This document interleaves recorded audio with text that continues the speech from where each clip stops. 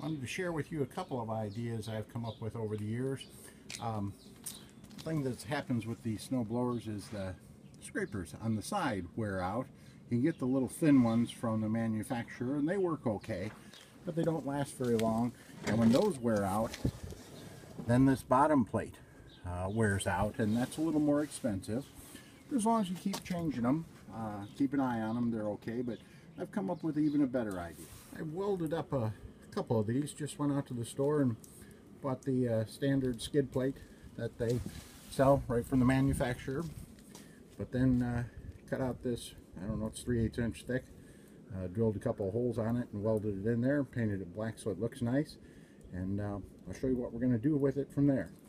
Okay, I've now taken those bolts and bolted a small nylon caster onto that.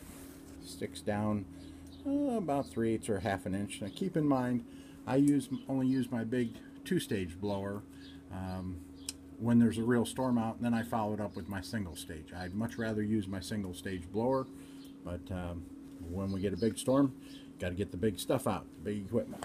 Here's the finished product. Just turn those factory skid plates upside down, and then you can see my metal and the wheel bolted on it.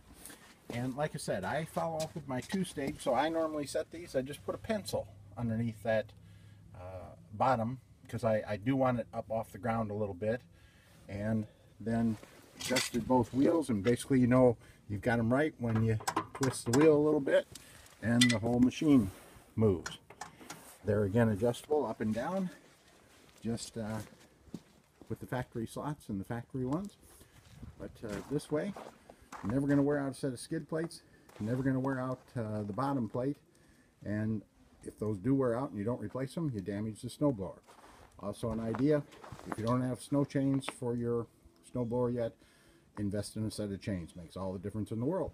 So I hope that helps, and you guys have wanted to show you when you're not using the snowblower, putting the wheels on it sure makes it roll around the garage a whole lot easier for storage. And so I'm real pleased with that. Maybe it's something you can use too.